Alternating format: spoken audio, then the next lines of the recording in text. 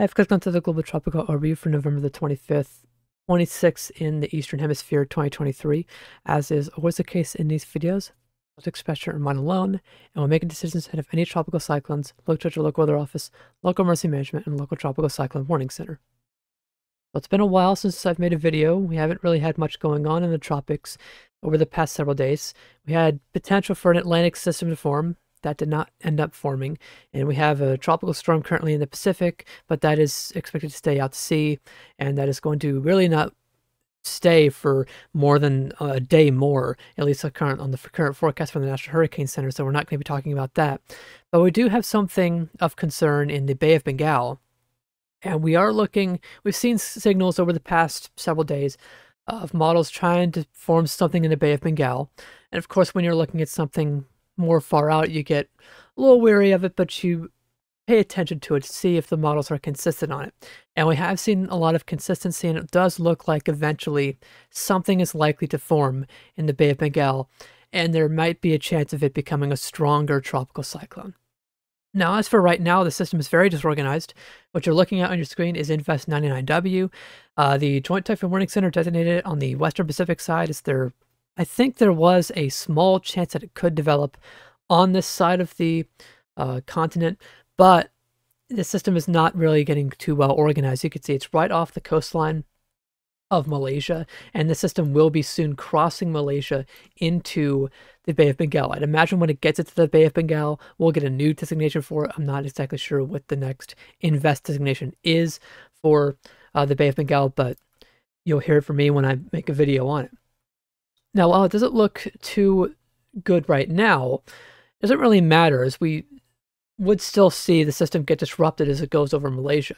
But the forecast is that the system will be tracking west, like I said, into the Bay of Bengal. What we've got is we have broad trough stretching from south of India over to 99W. So you can see a lot of general westerly winds towards the equator and easterly winds associated with the natural trade winds of Earth here, and this denotes the general boundary of the trough. And note that we have a couple lobes of increased vorticity along this trough. We have one here in the southern Bay of Bengal, and we have one here off the coastline of Malaysia associated with 99W. We'll have to pay attention to this first one here, as there have been some runs that have tried to show this amplifying a little bit more, and similar to our last system in the Bay of Bengal, which I forget the name of, I think it was Tropical Cyclone 7B. I believe it did get a name, but I can't remember it. We had an instance where another lobe of low pressure had formed, and it actually helped keep that system at bay from development right up till it got towards the coastline of India and Bangladesh. Right now, the models are not too confident on that scenario occurring like they were with 7B, but it is something to pay attention to and something to keep in mind as we go through these runs. Now, you'll see over time, if I go back to the beginning of this, you'll see that compared to the western end of this trough, 99W is a little bit further north. And what's happening is, with the trade winds, this part of the trough is being pushed into the Bay of Bengal. So we're going to see this move from more of a horizontal look, from more of a west to east propagation, more to southwest to northeast across the Bay of Bengal.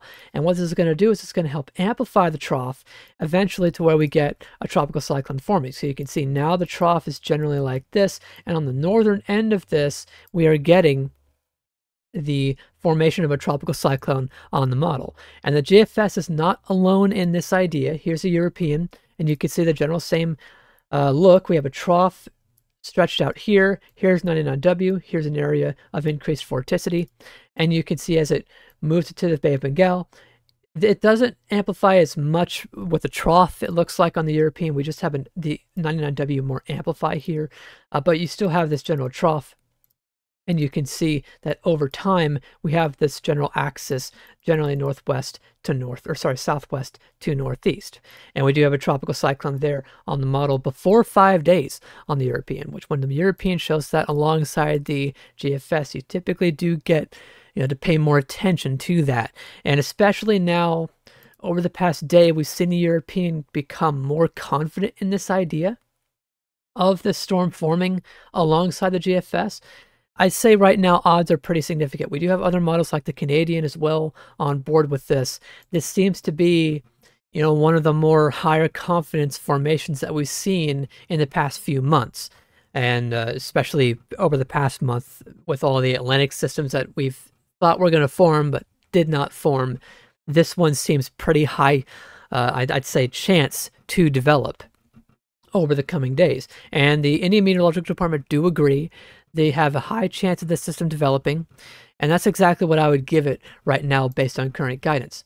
Now, what is it going to do once it gets to the Bay of Bengal and once it forms? That, unfortunately, is not all set in stone. Here's a 500 millibar flow chart from the GFS, and you can see, I'm going to go to the beginning here, the general pattern laid out here. 99W is here. We have a general ridge of high pressure across portions of Asia, Central Asia that is, and you can see this trough moving out of the Middle East. What's going to happen is this trough is going to propagate eastwards, and it's going to move into central India. And as 99W moves into the central Bay of Bengal and eventually forms, on the GFS, the system is going to be strong enough to be picked up by this trough and move north. This is scenario 1, I'd say, for the storm. And you can see this play out.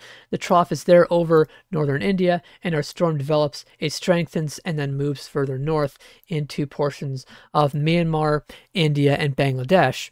Where exactly that would end up, not too sure. This track is still very uncertain, and this is only one scenario here on guidance.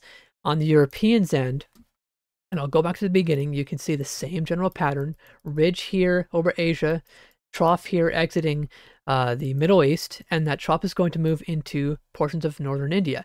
But the difference here, there are two differences as we get towards 5 days. One, this trough is weaker on the European. Alongside that, the storm overall is weaker on the European compared to the GFS. If I go to the same time on the GFS, it looks like that one there, you can see it's not, the biggest difference in the world, but it is a little bit stronger on the GFS. And this is important because if we look at a sounding of the wind profile throughout the troposphere, you can see in the low levels, we've got westerly winds. So in the low levels, the winds are trying to push a storm towards eastern India. Aloft of that into the mid levels, we've got westerly winds. So if you have a storm that's weaker, like the European, that feels only up to the mid levels, a lot of these forces are going to cancel out, and you're actually just going to get the storm sitting in one place in the Bay of Bengal. Rather, if you get a stronger storm like you see on the GFS, it's going to start to feel more of this flow higher in the troposphere. And you can see that we have more stronger southerly flow. So while you do have, some westerly and easterly winds below this, a lot of these forces end up canceling each other out, so you get a mean flow out of the south, so the storm starts to come north towards portions of Bangladesh, India, and Myanmar. And you can see this on the European, how the storm will just sit there for several days at a time. You can see it comes into the eastern and central Bay of Bengal, and it just sits there, does not move too much. Eventually, the trough does move out, though. You can see on the GFS, as I go to the 500 millibar plot, the trough does move out with the storm.